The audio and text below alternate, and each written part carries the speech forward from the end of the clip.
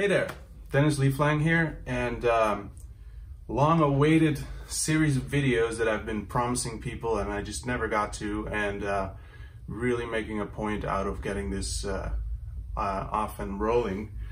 Now the first, one of the first requests or actually a request I get a lot is to do a video about drum tuning. A lot of people like the way my drums sound, and I really care about drum tuning. I've always been a bit of a geek about it, experimenting with heads, different drums, different types of tunings, especially once I started recording professionally in my own studio.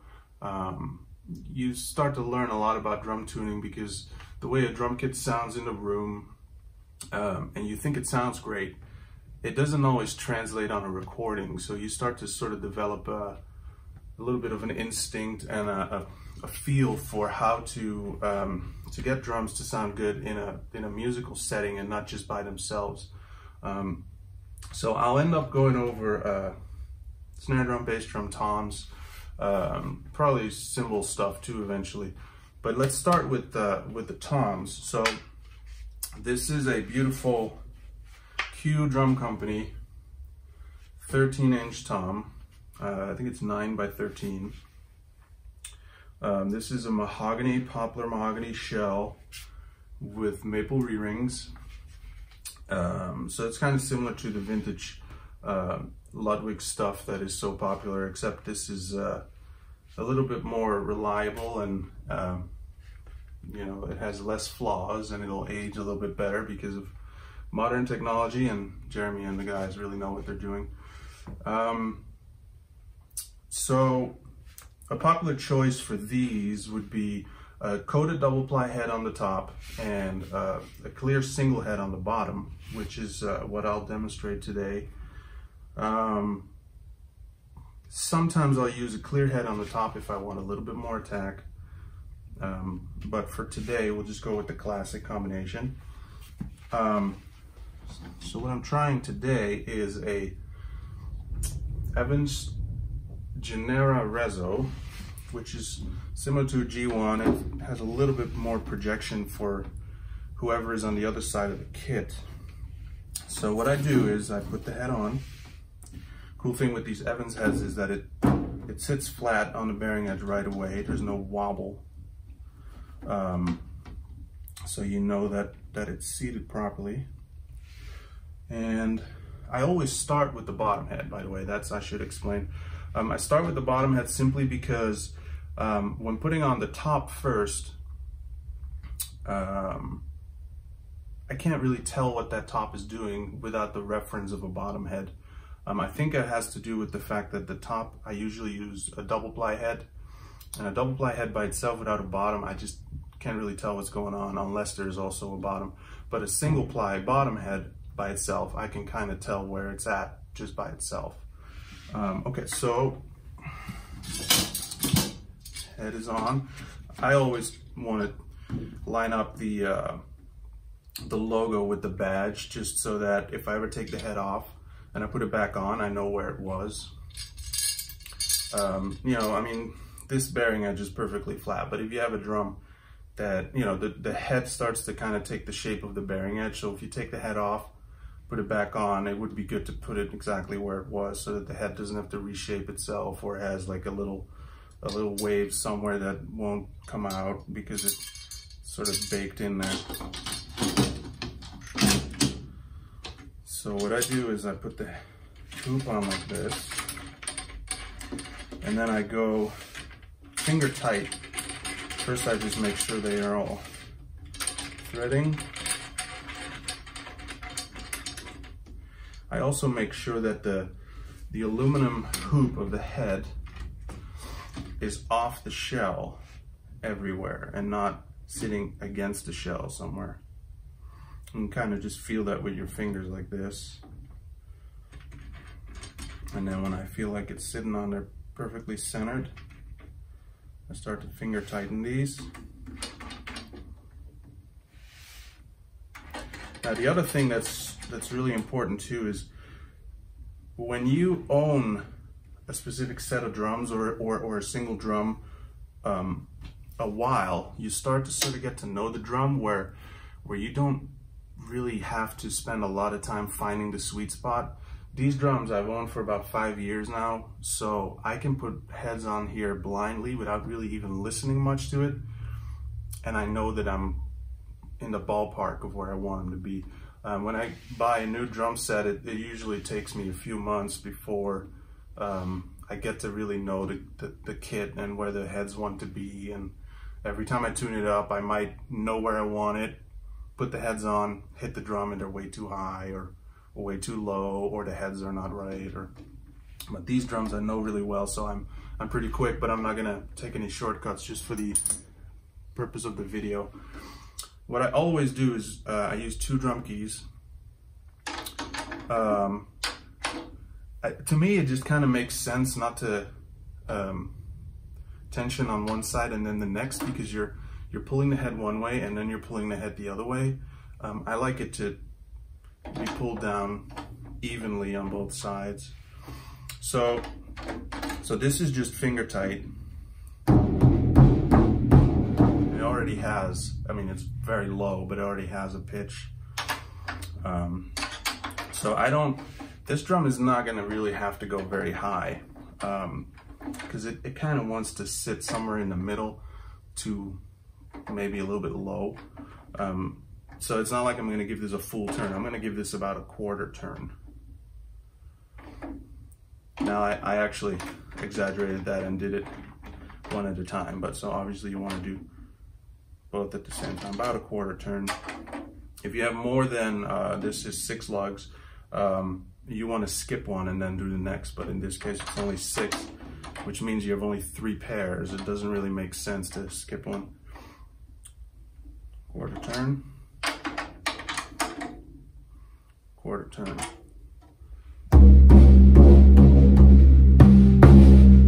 So that's still a bit low, so we'll add a little bit of tension on each lug.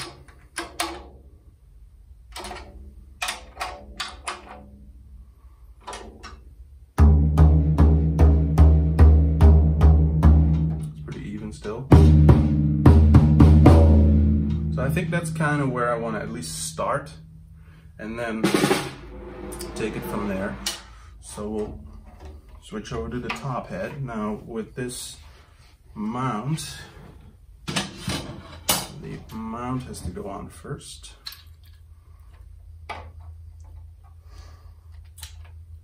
And then the head.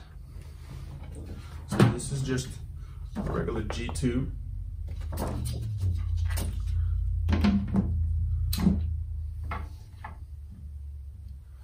And then the hoop.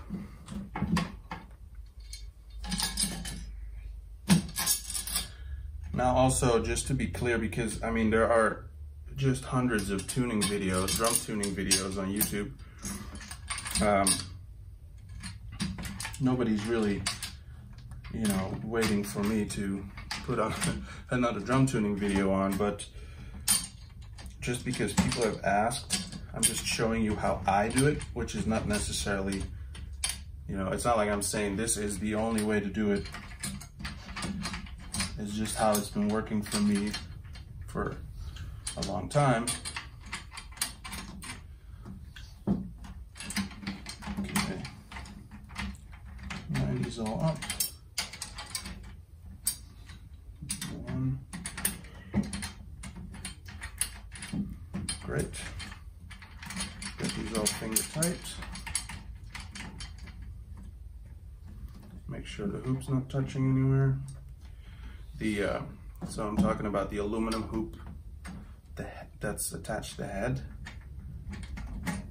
Make sure that's not touching the shell anywhere. Now it's a little finicky here because of the suspension mount.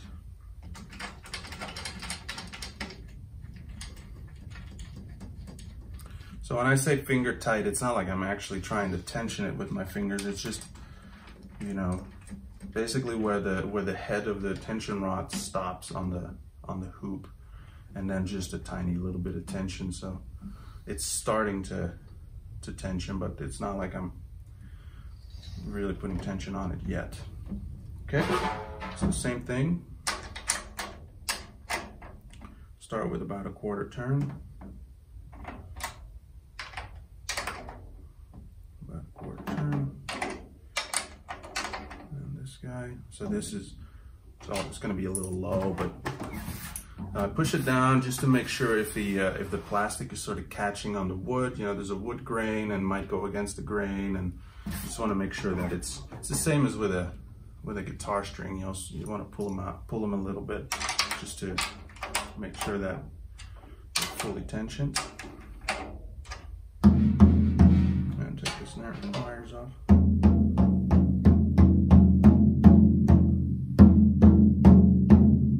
This one's a little low, which usually means opposite's a little low also. Now this one's a little lower, so I basically just go around and make sure that they're all. So when you start to fine tune, it's okay if you want, obviously you're gonna just tune the one that's low or high.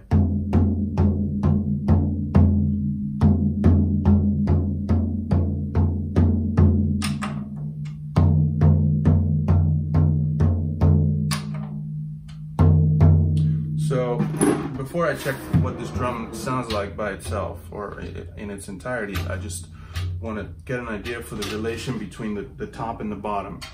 Now this is another discussion, and again, this totally depends on the sound you're going for in the studio or live, and those are definitely different situations. Live is going to depend on whether the drums are mic'd up or not. If they're not mic'd up, people are going to mostly hear, or the audience is going to mostly hear the bottom head. So you want to be very conscious of what that head sounds like or what pitch it is at, because drums might sound killer from where you're sitting, but if all the audience gets is the bottom head, you want to make sure that that head sounds good or is at the right pitch. Now, generally, it's kind of just a simple physics when you think about it. When the heads are tuned exactly the same, the air is just going to keep bouncing. It's almost kind of like two trampolines, and you throw a ball between them, and if they're tensioned the same, that ball is going to keep going the longest. If the bottom head is tighter, you're going to get a shorter tone, and if the bottom head is lower, you're going to get a longer tone that does kind of like a bend down, like a poo, which was something that was very popular in the 80s and can still be really cool.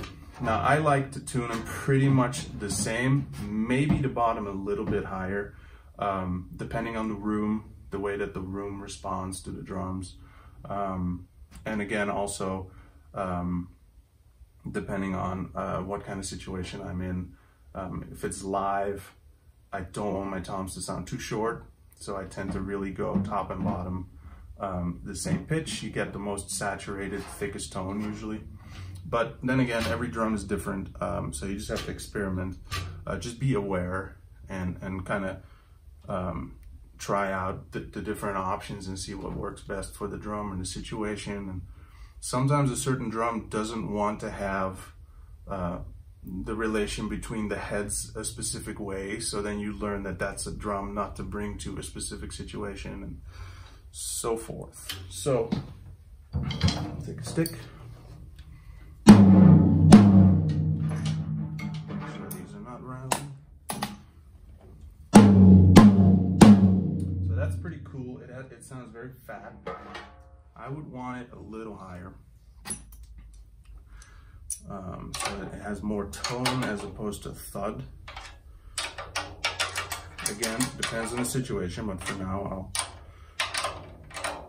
I'll go for more tone and less smack.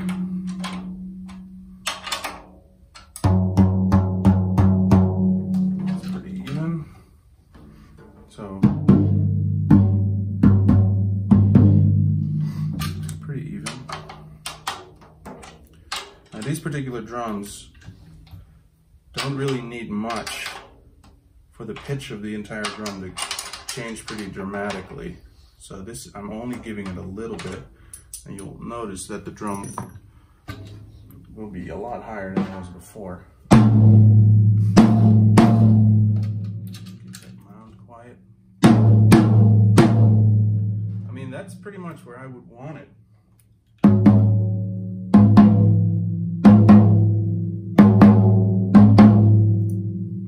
Seems like the top is a little lower than the bottom, just very slight.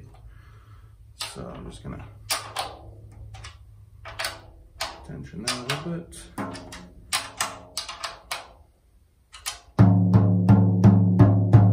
That's still even. That should be pretty. Oh, now the top's higher than the bottom. Stretch a little. Yeah, a little bit. And you can actually tell that it has a little bit of that. So I'm not sure if at this point, if I want to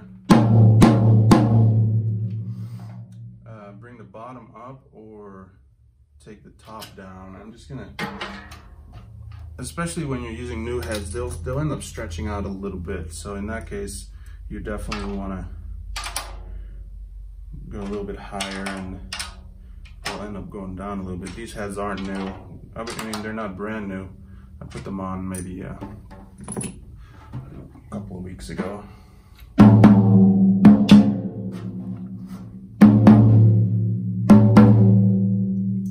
The bottom still seems a little lower. Nope, the bottom is a little bit higher now. Very slight. Okay, so let's put this on the kit.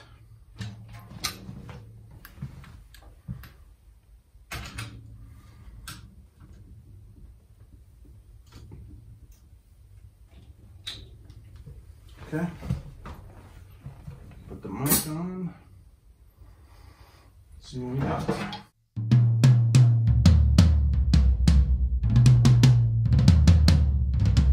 Obviously the relation between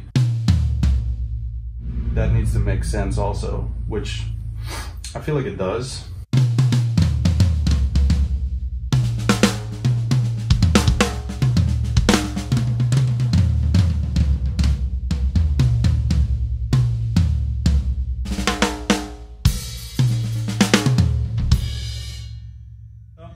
Happy with that. So that's how I tune a tom. Next up will be snare drum, which is a little bit more involved. There's also a lot more sort of preference and taste involved in a snare drum because there's more moving parts, but we'll get into that next. Also wanted to mention I started a Patreon page. I'm still trying to figure out what the difference is going to be between what I post on YouTube and what I post on Patreon. Patreon is going to be more exclusive content, obviously.